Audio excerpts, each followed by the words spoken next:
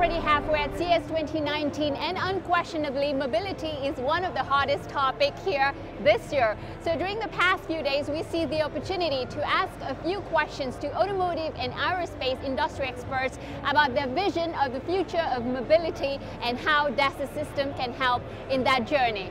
Follow me.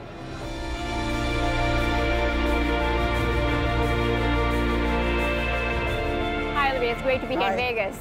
Right, one of the key findings of this survey is obviously electric vehicles, but that's on a consumer perspective. What about the clients? Are they keeping up? Yeah, they are keeping up, and not a surprise to see that people are expecting a lot of new innovative solutions for electric vehicles, for autonomous vehicles. So 2030 is a clear target, but we see also, being at CES, a lot of companies which are ready to provide solutions right now.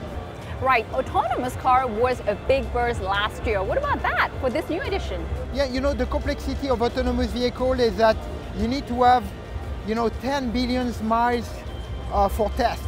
So we are partnering with a company called Cognata. We announced this strategic partnership this morning in order to make sure we have a complete end-to-end solution for autonomous driving simulation. So concretely, Olivier, where is this industry heading? The industry is heading around electric vehicle, autonomous vehicle, as we said, also around connected vehicles. A lot of companies, they want to leverage the data in order to innovate on the mobility services. That sounds really exciting. Thank you for sharing that, Olivier.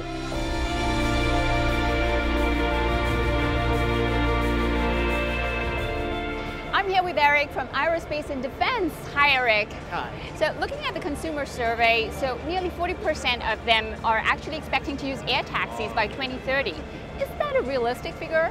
Yeah, I think it can be possible, but there's a lot of challenges to work through. We have issues around noise, we have issues around fuel consumption, and even just where you land it. And so all these things have to be worked through in order to make that viable. So this is amazing. So many challenges. How do you address them? And I think it's part of what our solution can provide is how do we think about the design holistically? From when we start to design it, ultimately into then how do we do tests to make sure that it's safe? How do we certify that aircraft? How do we make it? And then also keep it operable in the field. Right, Eric, so we are at CES 2019. There are lots of exciting things going on. Anything that caught your eye this year?